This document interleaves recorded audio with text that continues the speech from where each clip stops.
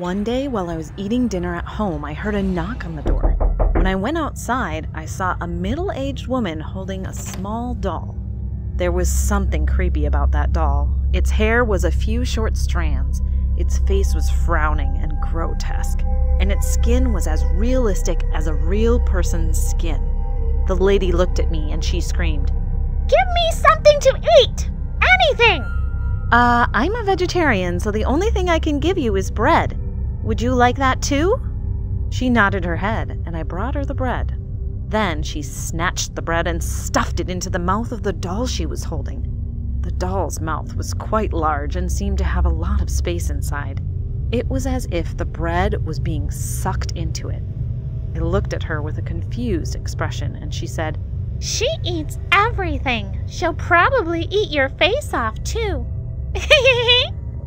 Then she put her ear to her doll's mouth, and after a moment she suddenly said, "She wants meat. She says the bread is not delicious."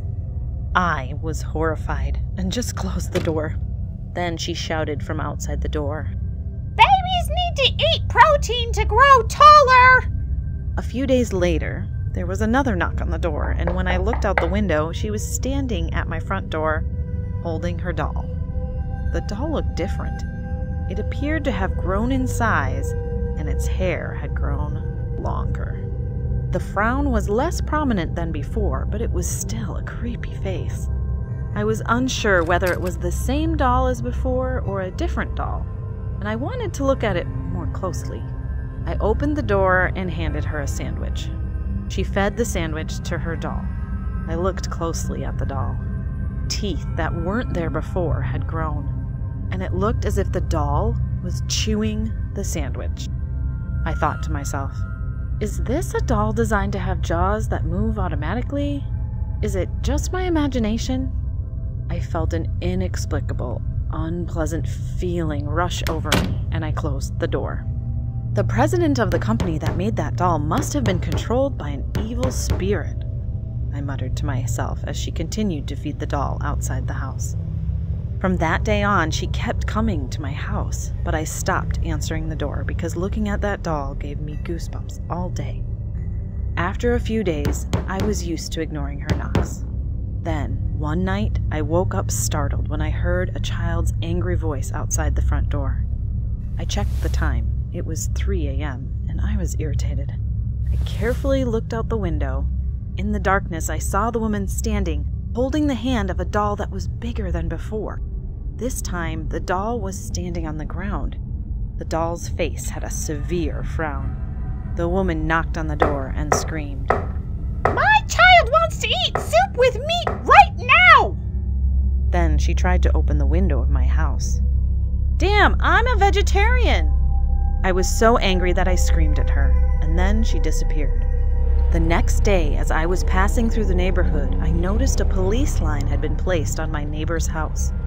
I asked a local resident standing there what was going on, and what he said was shocking. "You know the woman who carries a doll and begs every day? She killed the man who lived in this house. However, the method of murder was a bit bizarre. The man's stomach was cut open with the doll's fingernails. The police said the doll's fingernails were sharp as knives. What's even more shocking is that she made soup with the flesh of the man's corpse. When the police asked why she did such a thing, she said that her baby's favorite food was human soup." He pointed to the doll that was lying at the scene as he explained. The doll was so heavy that when the police cut open its stomach, they found a bunch of soup inside. However, they said there were things inside the doll's stomach that looked like intestines, and they were as realistic as real intestines. The police said they couldn't figure out where the doll was made. They said they'd never seen such a doll in their lives, and that it was made of an unknown material other than plastic. I froze on the spot. I looked at the doll.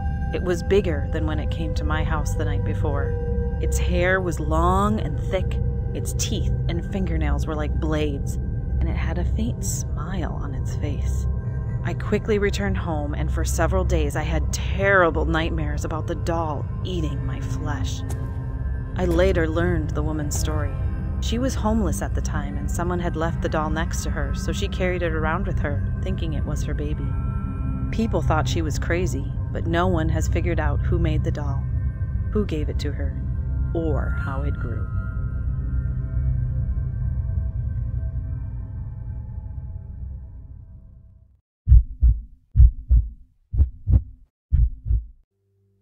One day, my friend Lucas came running into class and breathlessly said, "Hey, did you hear the news?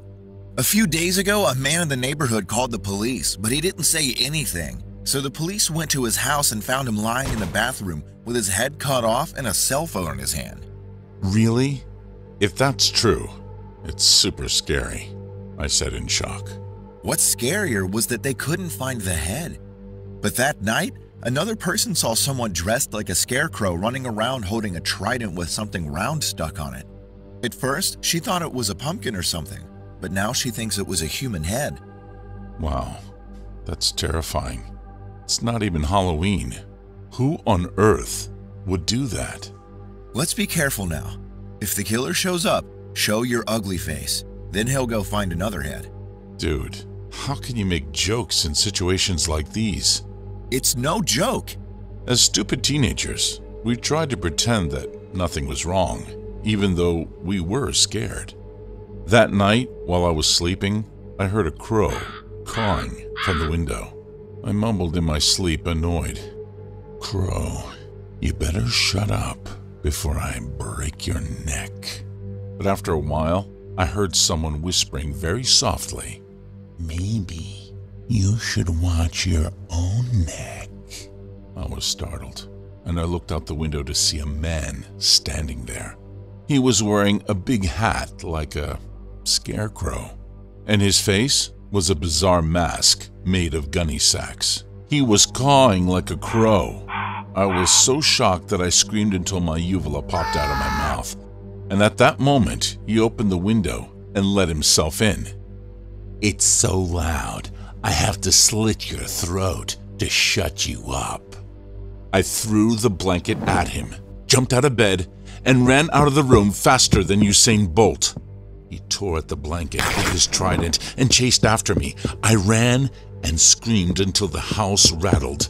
This quite obviously startled my father, who came running out with his gun, and I started crying and screaming, "Kill the scarecrow, Dad!" My dad went into my room with the gun up and ready, and the man jumped out of the window and ran away. The next day, as soon as I left school, I went to see Lucas, grabbed him by the collar and said, "You were kidding yesterday, right? You owe me a new blanket." What are you talking about? His face was a mask of total confusion. However, when I looked at Lucas's scrawny body and thin forearms, he was clearly not the man who had been swinging a huge trident single-handed last night. I was in a huge panic. Then Lucas actually had the stones to make fun of me. You're such a baby. If a guy like that breaks into your house, you just poke him in the eye with your finger, kick him in the balls, and hit him between the eyes 3 times in a row, and it's over. If I were you, he would be lying in the operating room by now. Pity. Lucas was punching the air in his imagined fervor, but I couldn't say anything. A few days after that, Lucas didn't show up for school. Then I heard something shocking from my teacher. Lucas had been murdered during the night.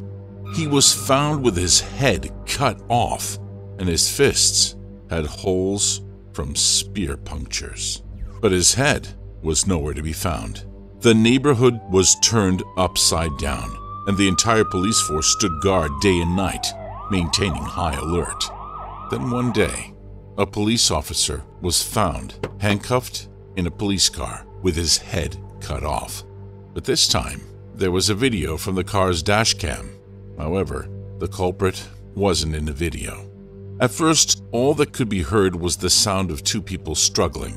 But then the police officer spoke up. "If you're going to cut off my head, do it one go, so it doesn't hurt. You should really let me go. I won't tell anyone I saw you."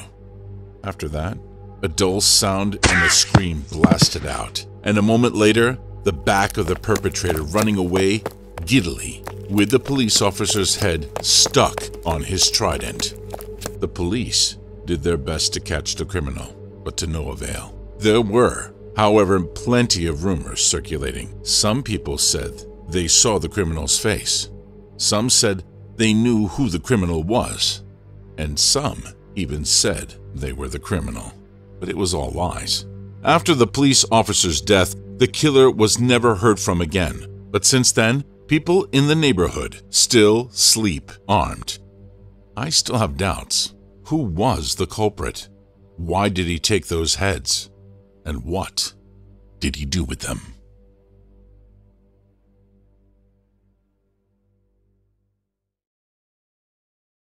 I'm Arjun, and this is my story. This happened a few months ago. I'm a guy just out of college and was searching for a job. During that time, I was living with my parents in one of the big cities in South India. My parents had to go out to meet a friend of theirs, leaving me alone in the house, and I was sort of spooked because the night before I had watched one of the scariest horror movies. My house has 2 floors. My room and the bathroom is upstairs. They left early and I got ready to get into the shower. I had the weird habit of playing loud music when I take a bath, but this time my phone was low on battery, so I charged it and switched on YouTube to play music on my TV. Before I went into the bathroom, I flipped on the light switch, which was outside the room. A few minutes passed after I got in the shower. I was bathing and enjoying the music when suddenly the bathroom light turns off. I ignored it, thinking it might be because of a power outage. But then my mind started to wonder, if this is a power outage, why the heck is the TV still playing music? I could feel knots in my stomach as I thought of the possible reasons why the light bulb went off. There was no way the problem was with the bulb because it was recently replaced. But then that meant someone had switched it off from outside. I got out of the shower, wrapped my towel around my waist, and had my hand on the doorknob, when suddenly I heard the sound of the switch being flipped and the light in the bathroom came back on. By this point, I was trembling in fear. I peeked out the door and shouted, "Hello? Mom? Dad? Are you guys back?" But there was no answer. Then I heard the sound of some plates being thrown down on the floor below from the kitchen. I reminded myself that I'm an adult now, and I gathered my courage and decided to go check what was happening. I let the music on the TV continue playing loudly for additional courage. Then I reached the top of the stairs. I slowly peeked from the top of the stairs to the floor below. There I saw some plates and utensils on the floor, but I couldn't see anyone. The rational part of my mind started coming up with explanations, like that it could have all been a coincidence. Once I had been watching for a minute or so and couldn't see anyone, I walked down the remaining stairs, checked all through the floor, including the closets, and even made sure the back door to the house was locked. I was about to relax, thinking I was just getting paranoid, when suddenly the music playing upstairs stopped, and heavy footsteps started coming from the stairs like someone was walking down them. I couldn't just stand there and wait to see who it was, so I ran. I ran outside the house wearing just my towel and waited near the gate of my house without even my phone. Almost an hour later, my parents returned and I told them what happened, but obviously they thought I was just pranking them. When we went back into the house, I was alert, expecting an attack from anywhere, but nothing happened. Then my mom scolded me for being irresponsible and leaving the back door to the house open. I almost fainted when she said that because I'm dead certain that it was locked when I was looking around earlier. To this day, I still wonder what would have happened if I had waited to see the person coming down the stairs. I never want to know the answer because I'm sure something bad would have happened to me by whoever or whatever it was that turned off the bathroom light.